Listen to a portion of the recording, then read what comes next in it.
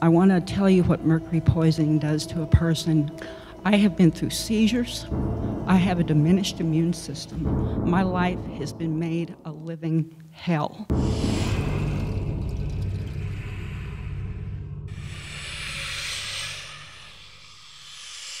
It's not mercury in your blood that makes you sick.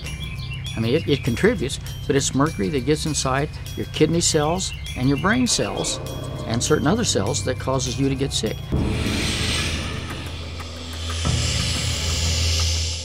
And so when you look at people who are sick like this, you can't just treat them with a drug for immune system illness. You can't just treat them with a drug for nervous system irritability. You have to look at the underlying roots of where these are coming from. Mercury is very often a common denominator. What pregnant woman would want mercury in her mouth? There's nothing that vaporizes mercury faster than taking out an old amalgam. Well, if it doesn't leak, how in the heck did it get all the way down to the tip of the root? When I had that particular seizure, my wife saw me going into the seizure, and she put her arms around me from behind and pulled both of us down onto a couch.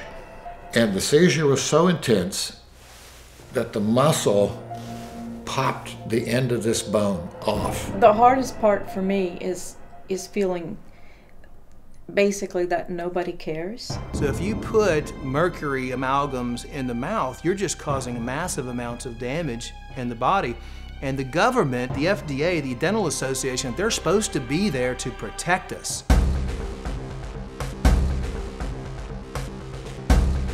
They certainly have been flooded in previous hearings and previous communications with lots of science. There's more evidence than you can shake a stick at to show that this stuff is harmful. They don't cite the science that has been provided to them.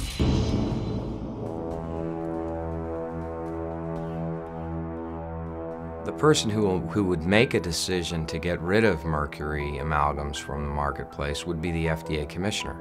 The FDA commissioner has exclusive power to make that decision. I mean, this was a commissioner who was sending emails back and forth to her former company all through the period of the amalgam rule. Commissioner Homburg was on the board of Henry Schein Inc., which is the largest seller of amalgam in the world. I mean, our government health agencies have just shoved science out the back door in favor of politics. We're not becoming older, we're becoming poisoned.